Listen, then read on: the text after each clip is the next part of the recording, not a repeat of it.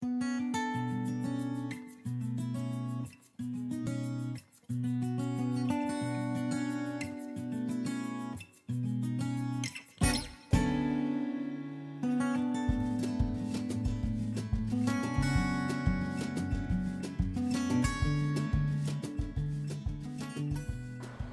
there, my name is Ntwai Moiloa.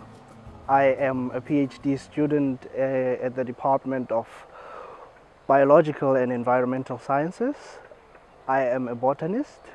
I love working with plants, and my PhD focuses on understanding the evolutionary histories of plants, how plants evolve, and linking that to how different ethnic groups actually utilize plants.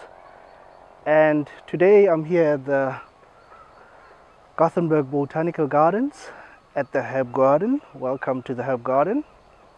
And one of the topics that I love talking about is medicinal plants, and most medicinal plants are normally herbaceous in nature, meaning that they are herbs. So I'm going to take you today on a tour to talk about a couple of herbs that are used both medicinally and for gardening purposes, landscaping, and also for culinary purposes. So I invite you to have this tour with me. So the first herb here that we have today, it's a plant, a species that belongs to the sunflower family, Asteraceae, and then this one belongs to the genus Artemisia. It's called Artemisia Pontica in the Latin name, but the English name of it is the Roman wormwood. So this plant, it's quite interesting in that it has quite several uses due to this spectacle of chemical suits that it possesses. For example, it's used for culinary purposes as a flavorant on wines and liqueurs, and then it's because it has this chemical, this bitter chemical, that sort of gives a very different flavor to wines and liqueurs. But on top of that, it's also used to help with digestive issues. Because of the bitter taste of it, it enhances the stomach to actually produce some chemicals which enhance with digestion, so it helps quite a lot with digestion.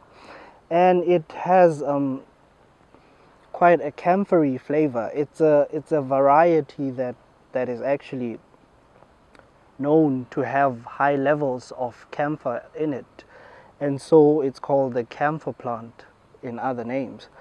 And it has actually been used, the essential oils are used for the generation of things like camphor and the likes. And this plant also, though, it contains another toxic substance.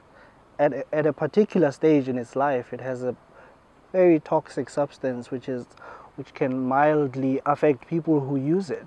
The use of this plant medicinally, it depends on the knowledge of when to use it and when not to use it, for example. And having said that, I'm from South Africa. This plant looks very much similar, like Artemisia afra, which is known as the African woodworm, which we use primarily. Different ethnic groups used Artemisia afra for various purposes, mainly to help with medicinal problems. If you have a cold or if you have very high fevers, you can use the plant to actually help with your mucus. And so I find it interesting that we have a variety here of something that looks quite similar to a species in Africa. And it makes me wonder how cultures